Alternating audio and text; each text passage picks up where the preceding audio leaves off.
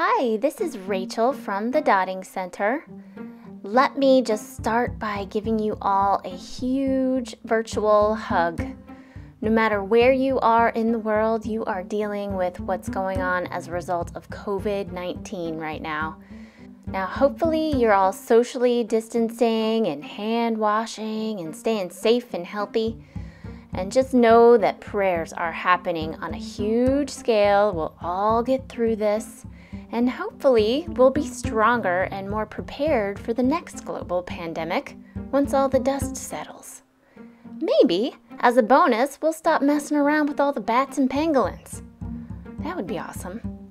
The fact that you're here on YouTube and not on the couch freaking out watching toxic news all day tells me that you are using your time wisely. You need a distraction, a project.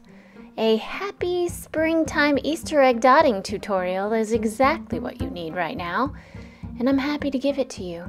Yes, it's actually April right now. Even though it feels like one long Wednesday, but trust me, Easter Sunday is on the way. And the way I see it, my job is to serve you all with new project videos. And if I can make you smile or chuckle, then that would just be a bonus for me. I love you guys more than all the toilet paper that my neighbors have so rudely stockpiled. And that's a lot of paper, guys, so let's get that creative flow going and make a happy springtime Easter egg. So here are the 4 eggs that I made for my seasons collection. This one is my winter egg.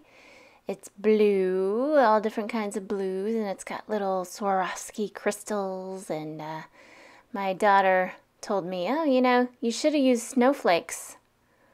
Yeah, thanks. This is the spring egg, and I love this one. It's so happy. It's flowery and kid-like, and that's the one we're going to do today. This is my summer egg. It has 4 different variations of a sun on each of the different sides, and it's nice in summer colors. And then this one is my fall egg, and I love this one because it has the wood grain showing up. I used some maple stain on that, and then I just didn't clean out the tips of my bottles and just let the colors mix as the leaves transitioned from green down to red. And yeah, so that's the collection, and today we're gonna do the spring egg with all the flowers, and I'm gonna do a little bit of a different variation on that, and I'll show you next. So what you need is a wood egg or a regular egg, any kind of egg really. You can get them at hobby stores. I have these at the Dotting Center, of course. And for the top, we're going to use DecoArt Seabreeze and Green Beret for the bottom.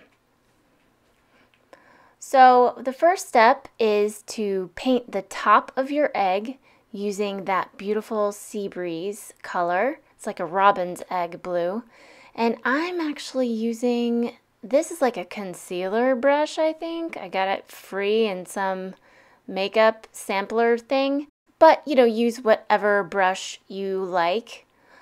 And it's like a blender brush, really. So then you let that dry, then you come back in and you grab that dark green and paint the bottom third of your egg. I'm using rule of thirds here. Have you guys heard of that? It's where you want to break your painting into 3 parts. It's just more interesting than if you break it into halves or quarters. Something about 3s is like a magic number, and it just looks, it's more pleasing to the eye. So I just, I need all the help I can get, so I'll use that for this. So you get the bottom third painted green, and then this is where the fun part comes in. You take your brush and you just kind of like wispy little grassy wisps, just like a Bob Ross thing. Just like if someone would please focus this camera, it would be so much more interesting. Just any day now. There, that's better.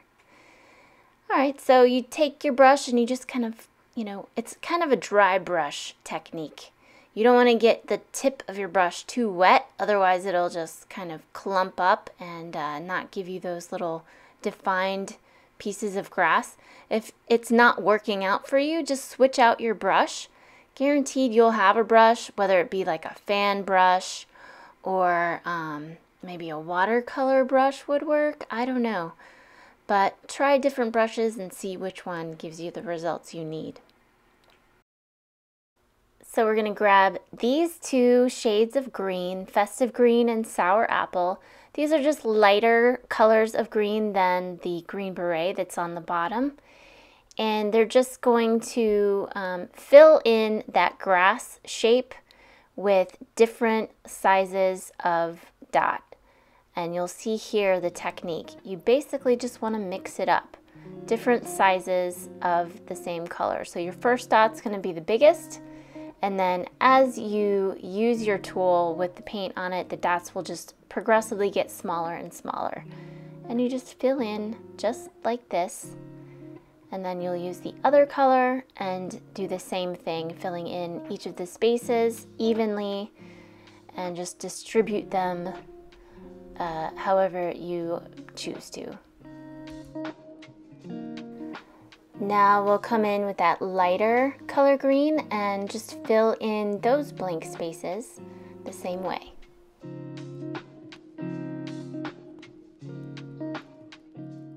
So here is the effect, and we're just gonna repeat this pattern all the way around in that grass section on the full surface of the egg. So there we are. We've done the entire bottom section of the egg. Everything is all nice and dotted and filled in.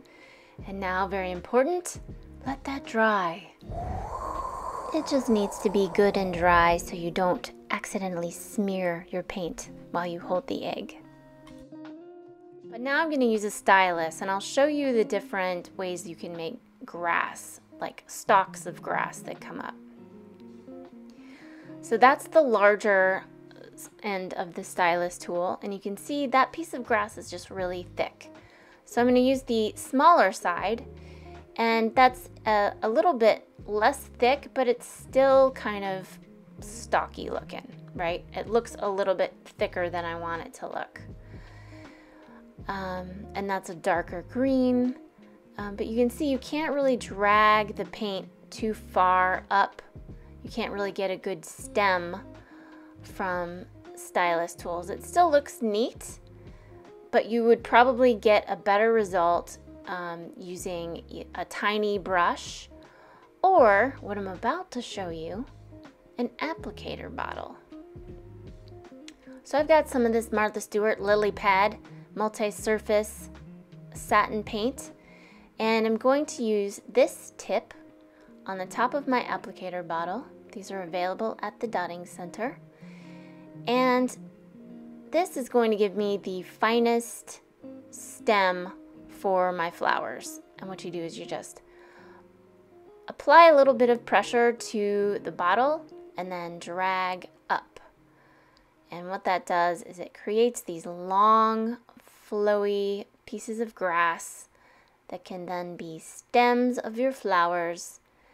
And you just want to do this all the way around. And like I said, you can use a really fine brush and do the same thing, but this is the basic look that you're going for.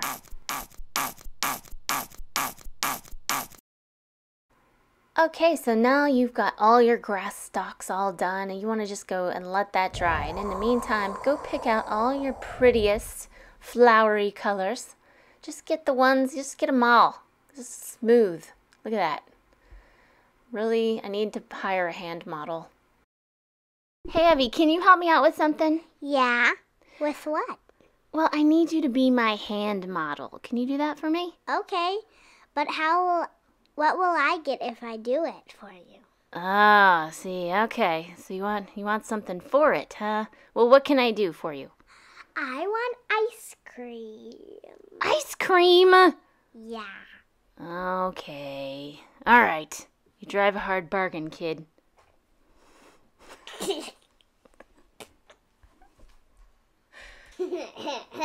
It's a deal.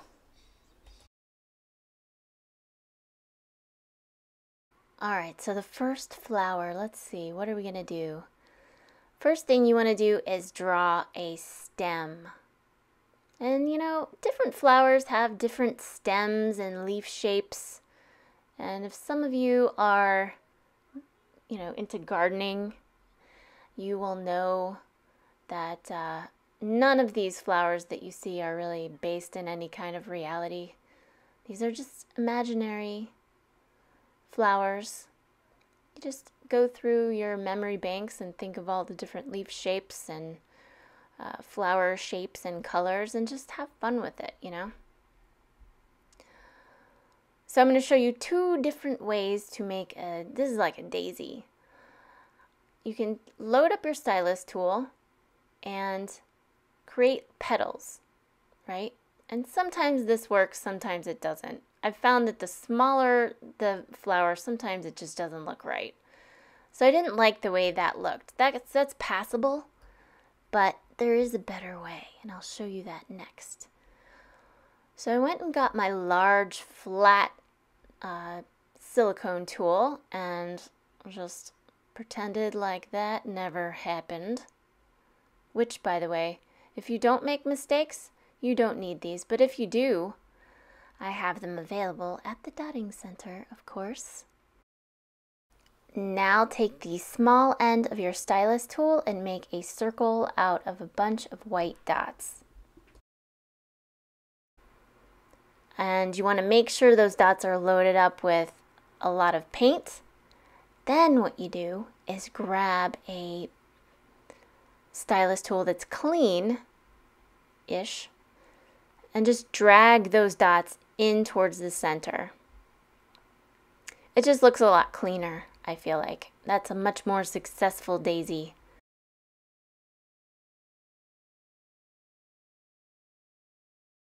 So now we're going to come in with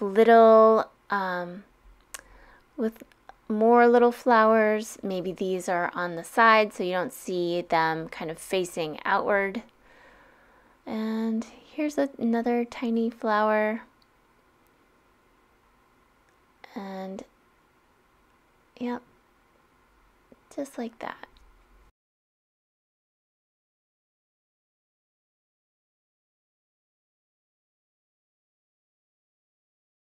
So now we're moving on to a different flower, and this is going to have a different shape of a stem. Okay, so now we're going to grab some pretty, this is like a coral color, and these petals are going to open up kind of like a peony, like, you know, oh my God, I was really proud of this one. Isn't that awesome? That one just worked out. I don't know, none of the other ones worked out as well, but you just kind of have the petals open up from the outside and then they get tighter and smaller as they go in towards the center of the flower. And maybe just a little bud here. There. A couple petals off to the side. Nice. I like that one. All right, on to the next. Let's see, what are we doing now? We're just going to put 2 stems. And also pay attention as you make these flowers. You want the tops of them to stagger. So have some be tall and then the next one be short and kind of give it some visual interest height-wise in that way.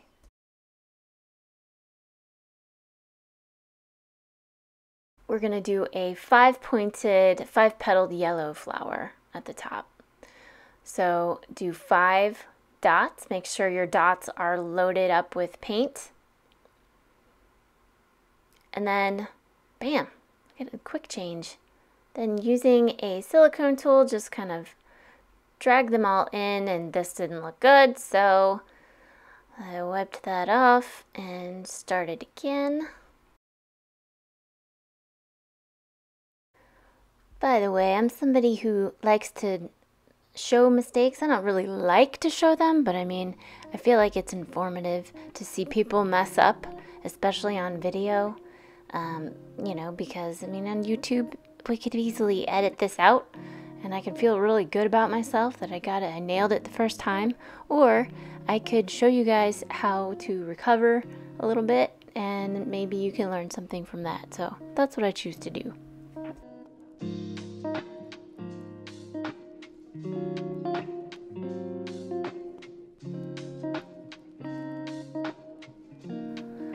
So now that we nailed that technique, we're going to go in and do another one the same way.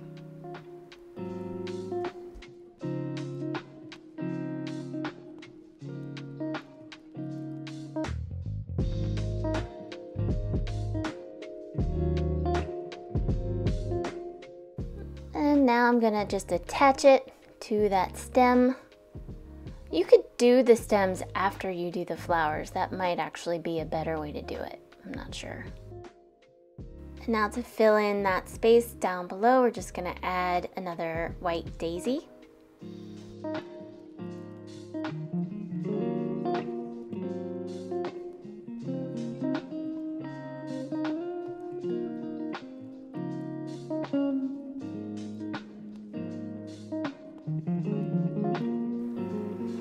Now we're going to add a plant that has like a droopy stem with hanging flowers. So you want to create this kind of stalk with a bunch of offshoots and have it kind of angled downwards, and then grab a beautiful purple, and we're going to add a 4-petaled purple flower on the end of each of those stems.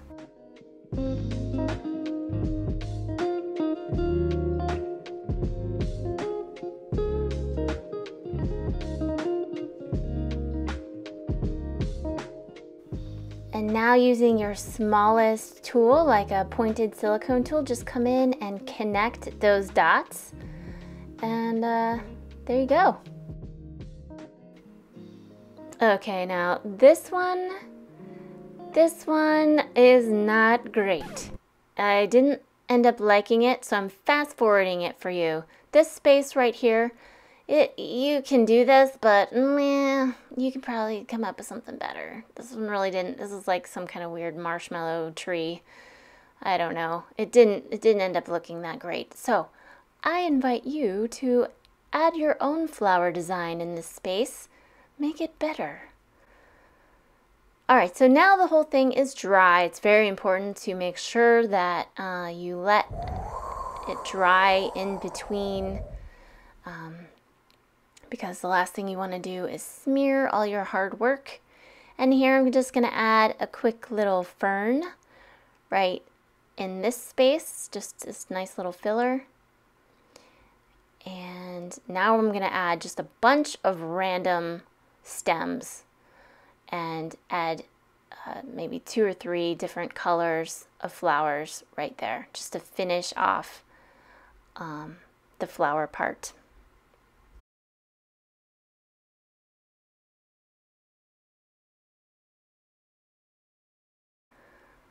So here we're going to add a nice little happy pink flower. Just a happy flower right there. Just feel the freedom in the pink flower. This flower doesn't know there's coronavirus right now. It's just springing up, happy as can be. Look at how perky it is. So happy in the breeze. Now we're going to add another little tiny bud of a pink flower. Right there and right there. And maybe another one. Right there. Doesn't have to be perfect. Just a happy little flower. So, you guys, I totally love Bob Ross. How many of you love him? And his merch is like out of control right now. He's making a comeback. Like, there are like Halloween costumes and magnets and puzzles and games. I wonder what he would think of that. That just would, I'm sure it would blow his mind all day long. So now we're going to add more of those purple flowers and just kind of put them all throughout the rest of that section and just make it extra colorful. And then we're going to let this dry and come in and add more color to those flowers.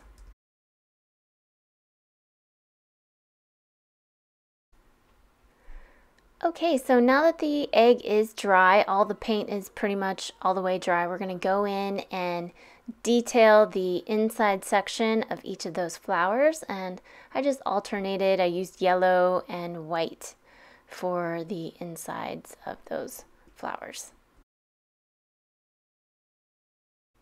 So when you're adding the center to these flowers, you just want to pay attention to how your flower is facing. If it's facing out, then you just put it right in the center. But if it's kind of like this one, if it's facing upwards, you want to make it so that the petals are in the forefront and the center is kind of facing wherever that flower is. Can I just say facing one more time?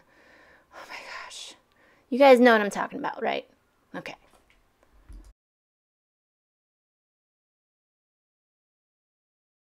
So here we're going to just add a couple more happy little flowers. Just add some pops of color right there. Make it nice and flowery. So now we're going to add just a pretty shiny blue butterfly right at the top. Nothing says spring like butterflies and flowers.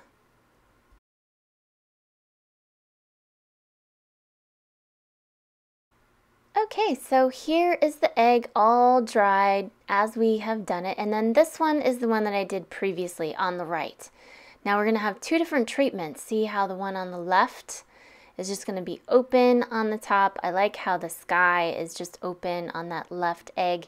On the right, it's a little bit more ornate in that I added light blue dots and white dots to the sky.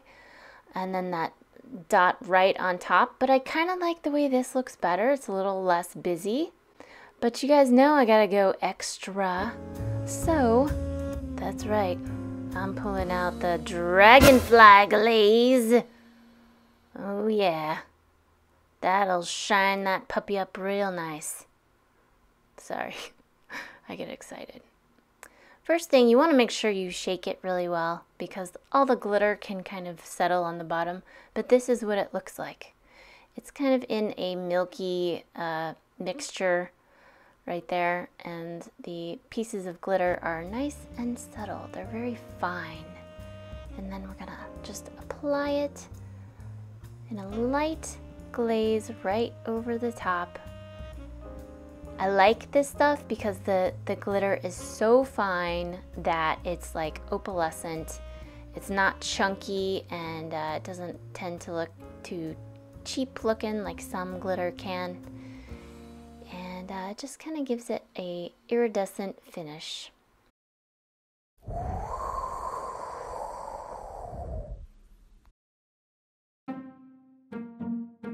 And now for the final step, we're going to take it outside and spray it with my favorite triple thick gloss glaze and get it extra shiny.